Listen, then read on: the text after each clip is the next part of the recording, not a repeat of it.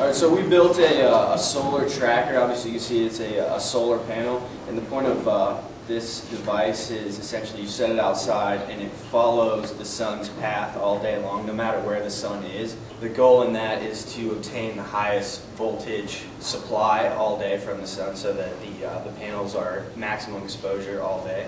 For the side-to-side motion, we have a bike hub with a fixed gear on it.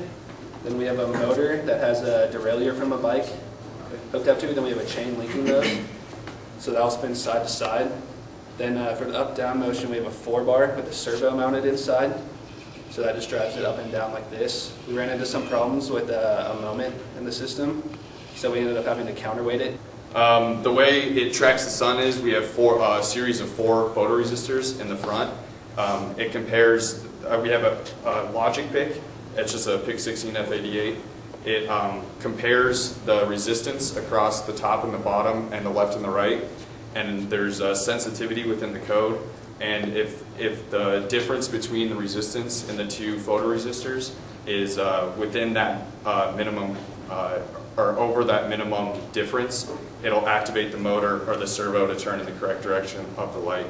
For the left and right motion of the motor, we used H-bridge integrated circuit. These LEDs are actually showing that it's getting different resistances side to side, and the buzzer is indicating that it's trying to move, and that'll shut off again if you sunlock it. So we've got our up and down movement, and then side to side.